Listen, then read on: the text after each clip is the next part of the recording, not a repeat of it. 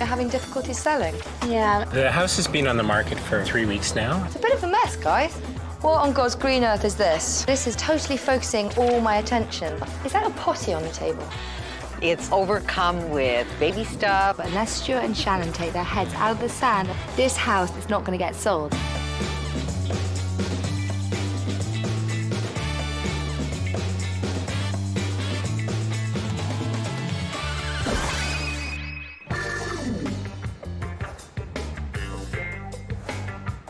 Selling your house can be stressful and time-consuming. So obviously, the faster you sell it, the better. If you present your house right, you can sell it quickly and for top dollar. Shannon and Stuart's two-storey semi-detached house is listed at $460,000, and it was all this family of three needed until the stork came along with a little surprise called Oliver. Already, Shannon and Stuart realised that this house can't comfortably accommodate the four of them. So now it's hasta la vista, baby, to this house, and time to find a bigger one. And that's why we're here, to turn this house from unsellable to sold. We moved into this house 6 years ago. It was right on the park, so you couldn't beat the location. It's got 3 grocery stores in a 5 or 10 minute walk. I work at home, and when the baby came, it displaced my office. Now I'm working in the middle of the house. We're just being pushed out of the house with baby equipment. The house has been on the market for about 3 weeks now. It hasn't had any offers. So it's a little frustrating. This two-storey, three-bedroom house is ideally located close to shops, buses and subway services. Now, this area has gone through a process of gentrification, and that has sent prices and sales up, well, except in Shannon and Stuart's case. Sophie, nice to meet you. Stuart. Hi.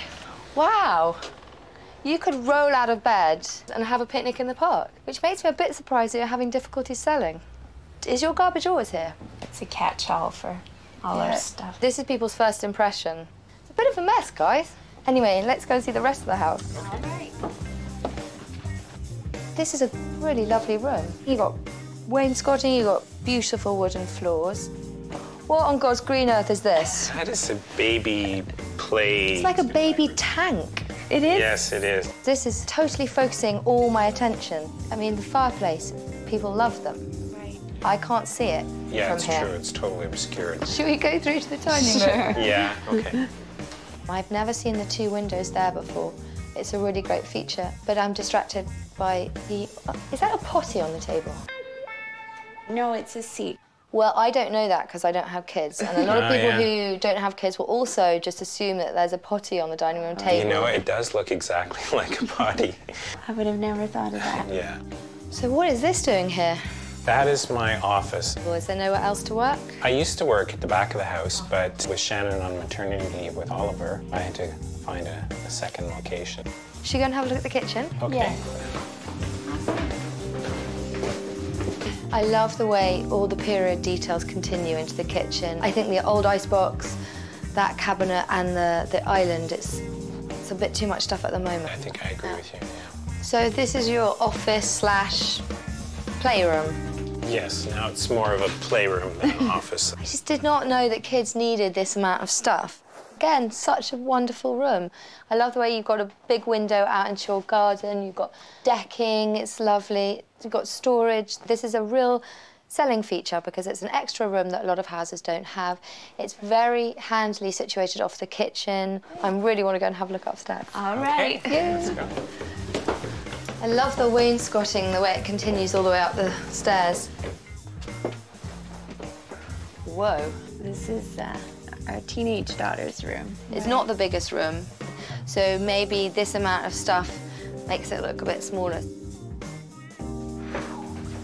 It's like I need sunglasses. It's very bright. I know you like it, but might have to go. Okay. Really lovely, bright room. I feel like I'm a bit like I'm on the hippie trail. Yeah. I like the theme, but maybe a little less. So these are kind of your chest of drawers stroke night tables.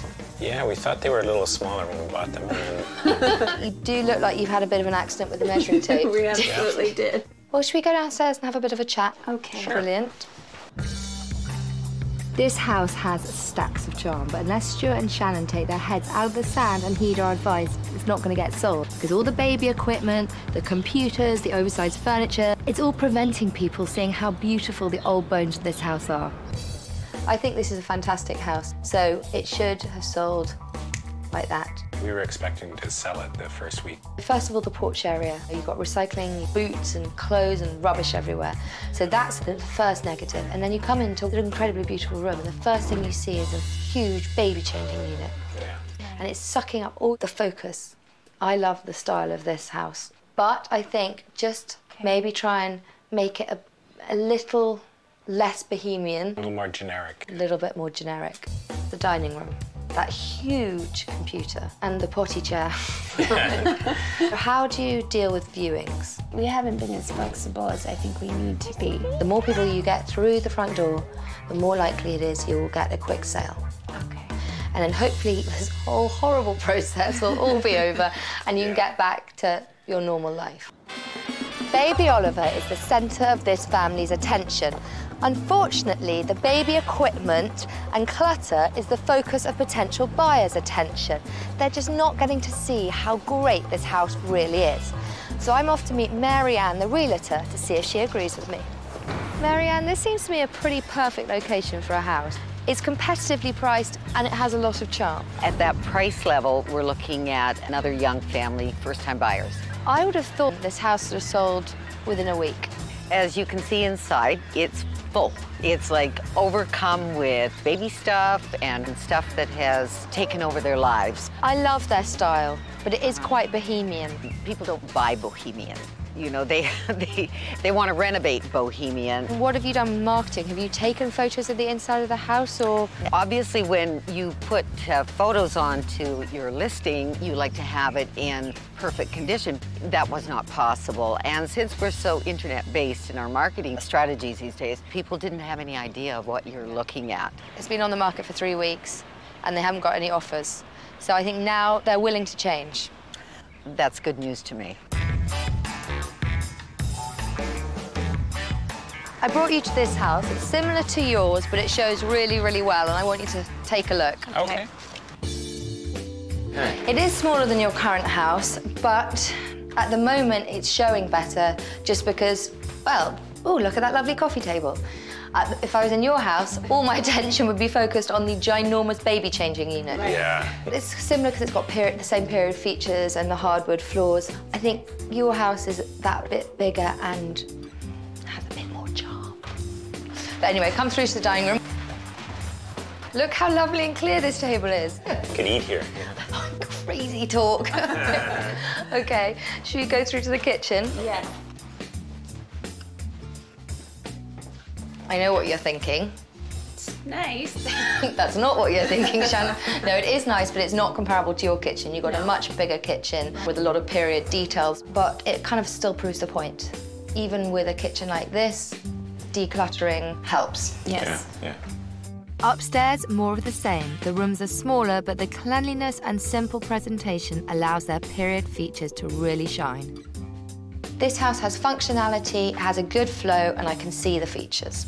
Right. I also know that a family live here, so it's not convenient probably to keep it in this immaculate condition, but it's much better to go all out and keep it immaculate and have as many viewings as possible and get it sold as quick as possible. And I know it was successful because it sold for just under $20,000 more than yours and in 7 days. Wow. Cleaning out Shannon and Stuart's baby junk is going to make a big difference, but we're still going to need a plan for what happens after that. So Anthony is the man with the ideas, so he's got the finer details. Yeah. In the front sunroom here, first thing we'll address is by building a bench seat, just an L-shaped bench seat that will act as seating and double for storage. And we'll paint out there a nice neutral color just to brighten it up. So it's going to look like a really chic mudroom. Yeah. So I noticed you have a lot of really nice detail. The trim is really nice, but it's not actually standing out right now because everything is painted one color. Oh, yeah. So by painting the wainscoting and the chair rail white to match the baseboard, it'll make it all pop out. That sounds like a really good idea. I agree. And then going upstairs, the colors in the rooms are a little overwhelming. Yeah. That's such a polite way of putting it, Anthony. I like that. So we just need to tone them down a little bit. Yeah. Makes sense. Yeah. We've got one room left. I've got something special planned in there. I'm intrigued as to what your big thing is. Yeah? Well, I noticed that you had a lot of computer stuff just kicking around the house. It's true. So what I'm thinking is just taking this stuff out and actually building a work center. It will kill two birds with one stone. We'll get the computer off the dining room table, so that will be the dining area. Okay. Then this will be Stuart's study. Yes.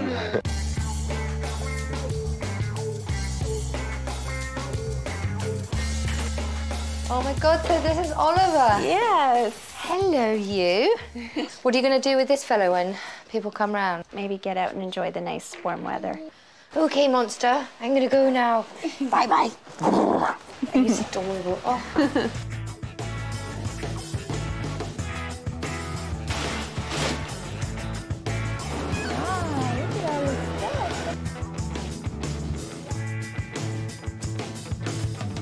A lot of stuff has been moved out. I think we've filled a 10 by 10 locker so far. But the space looks bigger without all that stuff. The living room is looking a lot more open. It's nice to see the return of our original house, and we're falling in love with it all over again.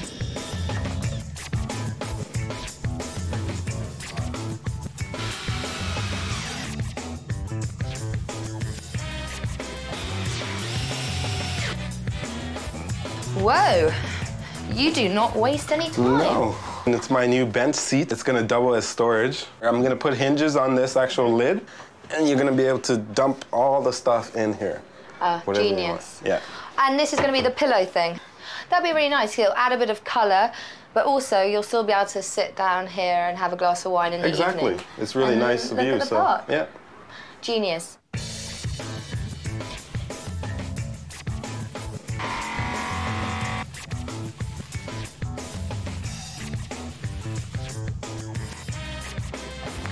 I was talking to Shannon and Stuart about depersonalising, making their house a bit more generic.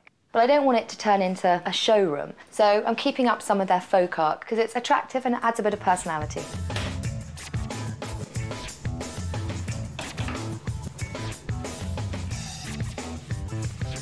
Wow, carpenter extraordinaire this week. What's this called? Well, this is just the tabletop for our work center, and these are individual boxes that I'm made up, and we're just going to attach them to the wall like this every so often. So this room now has a function, but also it looks much bigger than before. Yes, exactly. Brilliant.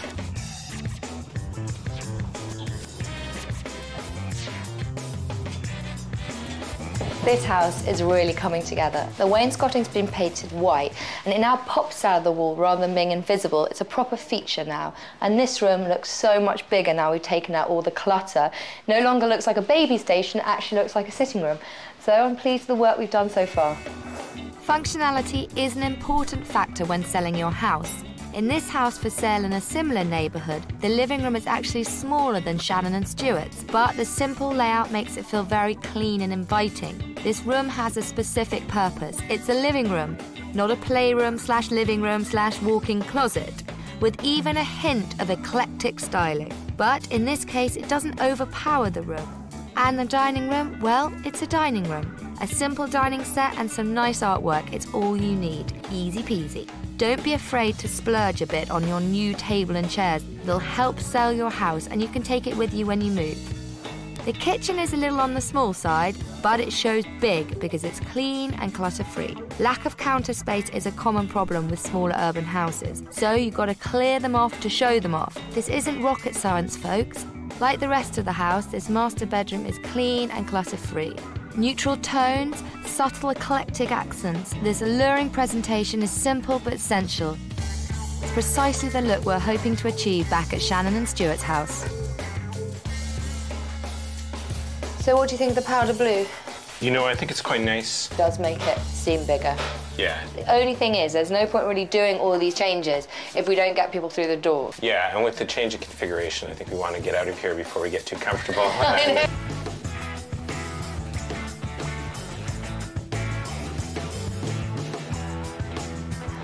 Window boxes are a really great way to increase the curb appeal, and they don't cost very much money at all. One of the comments about this house was all this concrete out the front wasn't very appealing. This just really brightens it up and draws the eyes to the house instead of all this. Shannon and Stuart's house hasn't sold like other similar houses in the neighbourhood. I think it's because they've made the same mistake that many homeowners do. Yes, your house has to be lived in, but when you're selling, you should remove excess personal effects. Potential buyers have to imagine themselves living here, not you. I think the changes we've done will achieve that. Stuart and Shannon's muddled mudroom was a lost cause. With no junk, a comfy bench and a nice coat of paint, this mudroom hits it out of the park and has a nice view of the park. Now that's what I call maximum potential. This living room was actually in great shape, but you'd never know it. With daycare no longer in session, this great room really shines through. We've also thinned out the eclectic accents just a hair, which help the space feel less cluttered. In the dining area, Stuart's messy office was sucking the life right out of this otherwise gorgeous room. We traded in a desk for a dining table and voila! Now this lovely and inviting dining room has great styling and the functionality that prospective buyers expect. Clean surfaces and decluttering have made a big difference in the kitchen. We've thinned out the antique furniture, which makes the space feel more open. And we've turned Stuart's old office from baby room number 2 back into an office. Custom-built desk is uniquely smart, something prospective buyers will appreciate. Jasmine's room was a little on the noisy side, so we've cleaned things up to present a calming, soft blue design. Same goes for Oliver's room, where a muted green, new window dressings and reorganised layout have made a big difference. And in the master bedroom, neutral tones and restrained decor have created an inviting bedroom that's still stylish, but with a more broad appeal. The bohemian lighting fixture is no more, and don't forget, always remove the TV set and clean, clean, clean before showings. I think the work we've done at Shannon and Stuart's house is going to have a huge impact on the market. And at a total cost of $3,800, I think it's money well spent. But it never hurts to put an extra effort into your home's marketing campaign. Make the most of your house's features. There is no point in having a fireplace if it remains hidden. Maximize your assets, don't hide them. Make your rooms distinctive so their particular function is obvious. The baby's gear should go in the baby's room, and if you need to turn your dining room into a study, make sure you hide the computer away before viewings. It's important for potential buyers to be able to imagine themselves in your home, so depersonalize, but only to a point. You don't want your house looking bland. A bit of personality is a good thing. I think it looks really nice. The entranceway, it's really a big impact. It looks gorgeous. And I like that they made some of our stuff work with the new decor. It still feels like very much like my house. It's just like a nicer version of it. Well, the open house is just around the corner. The transformation should generate re-interest and some offers for Shannon and Stuart. Sort of a rebirth, really. Let's wait and see. Well, this is the first room in the house, the sunroom. Nicely done. Yeah. There's storage units there. Beautifully done. Here we've got the sitting room. This is very nice. It's a real sense of spaciousness, eh? Through here we've got the big dining room. I like it. Feels really airy and fresh. You've got 2 extra windows, which is quite nice. Here we've got the kitchen. Wow. It looks great. I really like the open concept. Absolutely. It's a small house, but there's really a good sense of space. You've got quite a lot of storage for plates, cookbooks, whatever you want. You could have this as a family room or a dining room, but they've got it as a home office. Oh, Wonderful. That's great. Eh? Nice big back window there, lots of light coming in. Most Toronto houses are long and narrow, lots of them, right? So the best thing you can do is get lots of light in the front and the back. Yeah. Nice space here. Each room has a good proportion, which is nice for this size house. It's well proportioned. So here we've got the guest bedroom. What I like most about this house is they've carried all the design features all the way through. Now, the master bedroom. Oh wow, wait till you see this view. It's fantastic. It's a good sized room too. Yeah. Personal features are lovely in the house. The colors. Is this the sort of house you would consider potentially purchasing? Yes, it is. Seems very well maintained. Have you seen a lot of other houses in the neighbourhood? Yes, we have quite a few. And how do you think this compares?